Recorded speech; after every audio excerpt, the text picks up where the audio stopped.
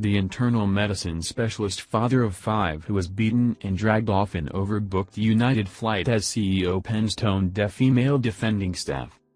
The passenger who was dragged from a United Airlines flight is 69-year-old grandfather Dr David Dao. Footage of the Vietnamese-American being hauled off the overbooked flight at Chicago's O'Hare International Airport on Sunday caused outrage on Monday. Dr. Dao was heard in videos captured of his shocking eviction saying he needed to get home to Louisville so he could see patients. DailyMail.com can reveal Dr. Dao is a father of 5 and a grandfather, who specializes in internal medicine. 4 of his 5 children are doctors. His wife Teresa, 69, is a pediatrician who trained at Ho Chi Minh University in Saigon and also practices in Elizabethtown, Kentucky, about 40 miles south of Louisville. Their eldest son Tim, 34, practices medicine in Texas. Their second son Ben, 31, is a medical graduate. Their daughter Christine, 33, is a doctor in Durham, North Carolina, and their youngster daughter Angela, 27, is a medical graduate of the University of Kentucky. Their other daughter, Crystal, Christine's twin, is a married mother in Barrington, Illinois. Dr. Dao has previously worked at Harting Memorial Hospital and owned a medical practice.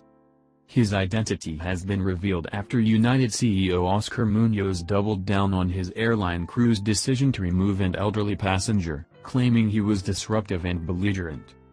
The airline is facing a furious backlash after footage emerged of the 69-year-old, bleeding heavily as he was pulled from the jet.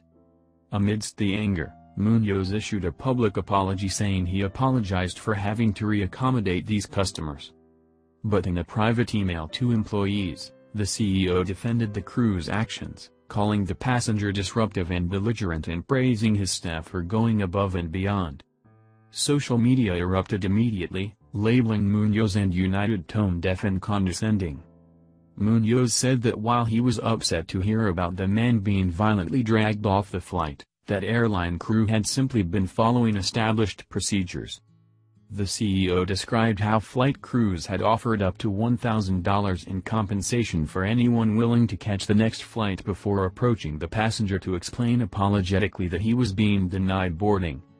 He had then raised his voice and refused to comply with the crew's requests to leave the aircraft, and became increasingly disruptive and belligerent, he said. Our agents were left with no choice but to call Chicago aviation security officers to assist in removing the customer from the flight. He repeatedly declined to leave. Munoz added that the passenger refused to comply with the officers who then physically removed him from the flight as he continued to resist, running back onto the aircraft in defiance of both out crew and security officials.